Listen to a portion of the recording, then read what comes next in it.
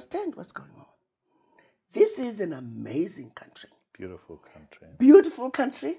One of the safest countries to live in, and yet it's painted as top 10 worst countries to live in. One of the best countries to invest in, opportunities that are so low hanging. But they don't know that.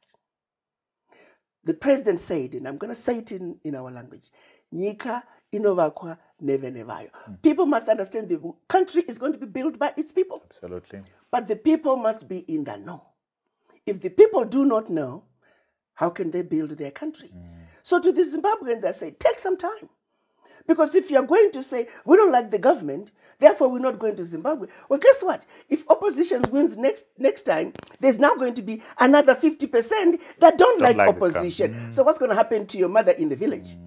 She didn't get anything done because you were mad at the ruling party. Then the next time another party comes in, your mother is still going to be the loser because nothing is going to get done because the opposition is fighting. How long are we going to wake up and say, Albert Einstein, insanity, is doing the same thing over and over and expecting a different result? No. We work with the current government. We make them accountable. We engage them at the highest level. We demand change.